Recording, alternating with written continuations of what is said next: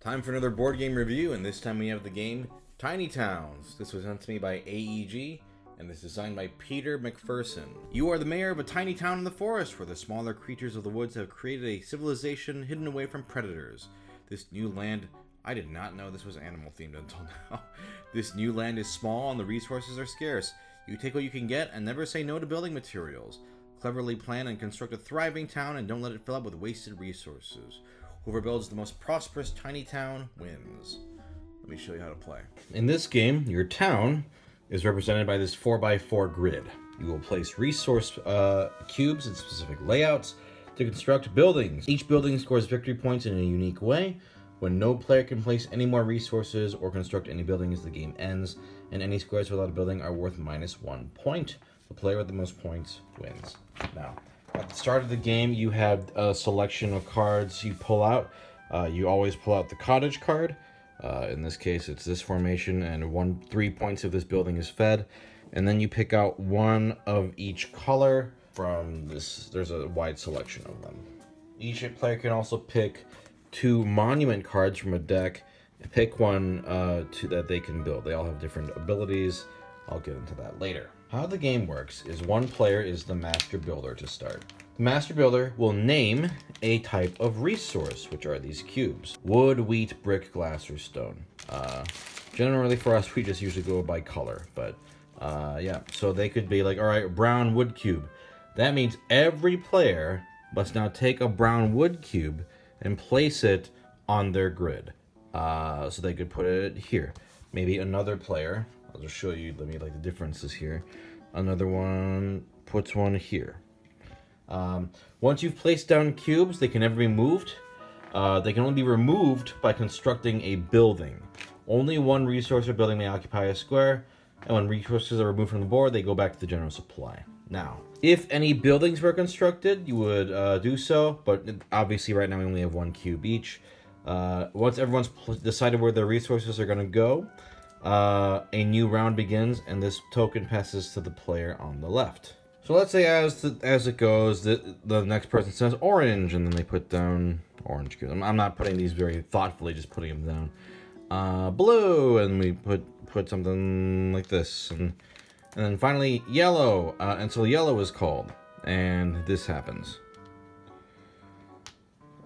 Now, this one is not a cottage, but this one is. So, what happens is the player has the option, if they want, to turn this into a cottage. What you would do, if you chose to do so, is you remove the resources, take the wooden building with the supply, and place it in one of those 3 squares. Buildings don't have to be constructed as soon as resources are in place. You can wait as many rounds as you want to construct a building, and you can do multiple buildings at once. They may never be moved to a different square after being placed. Any player can construct any of the buildings except your secret monuments. Now remember, for this to score points, you need to build a farm at some point. So you're hoping, as you're placing these cubes down, that you'll have the right configuration to eventually make a farm. If you have that, you can remove those tiles, not tiles but cubes, and place on a farm, and now that cottage is fed. It has a farm to feed it. Now you just keep doing this, just each person takes a turn calling a color, and you're just placing down the cubes until everyone can no longer play anything. Because when your town is filled with resources and you cannot construct any buildings, your town is done. You're out of the game, you start calculating your score, and you can no longer be the master builder. When the game is all done, you remove all remaining resource cubes. Each empty square is worth -1 point, and then you score based off the rules of the buildings. Now, there are a lot of different cards in the deck, but this is kind of the base set. Let's just kind of go over some of these. So, a farm feeds 4 cottages, or that type of building, anywhere in your town. They don't give you points, but they give cottages points. So, if I had 4 cottages by the end and a farm, each of those is 3 points each. Like, even if you don't have enough, it's still 3 points each.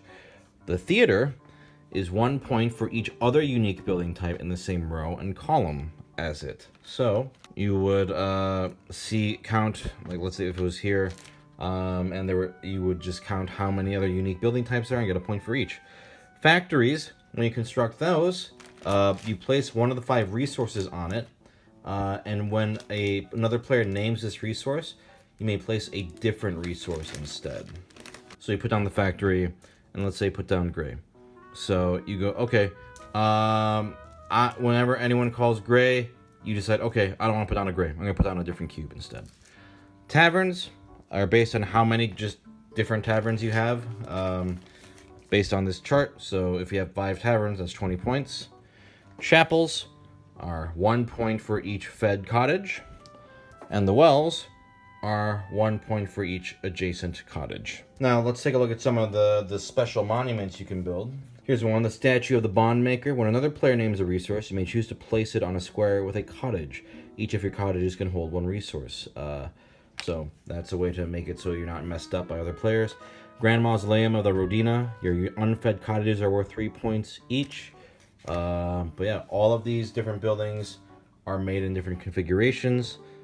So if I had brown, orange, gray, gray, orange, I can choose to build it into, I could put like a yellow cube. That's pretty much it. You're just take turns calling out a color, everyone puts down the cube, and you're just trying to build the best town you can. There are all sorts of different ones you can swap in, but otherwise, that's pretty much the game. So this game is a lot of fun. It's elegant, it's simple, but it's still a fun brain burner sort of game.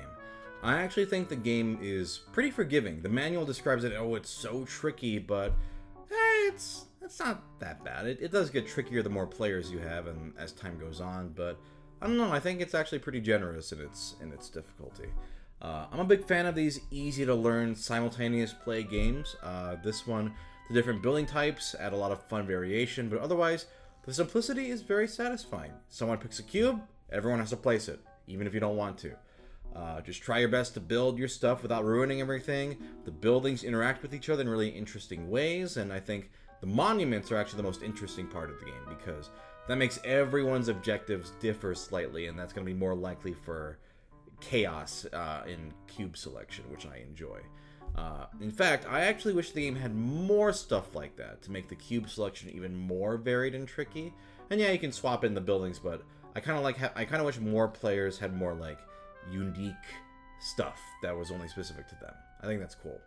But yeah, otherwise, nothing else much to add here. It can be learned almost instantly, and there are a lot of interesting decisions to make. It's breezy but thinky, and I get a lot of joy of watching people go as colors they don't need get called, or the color they need just won't get called. That's a lot of fun.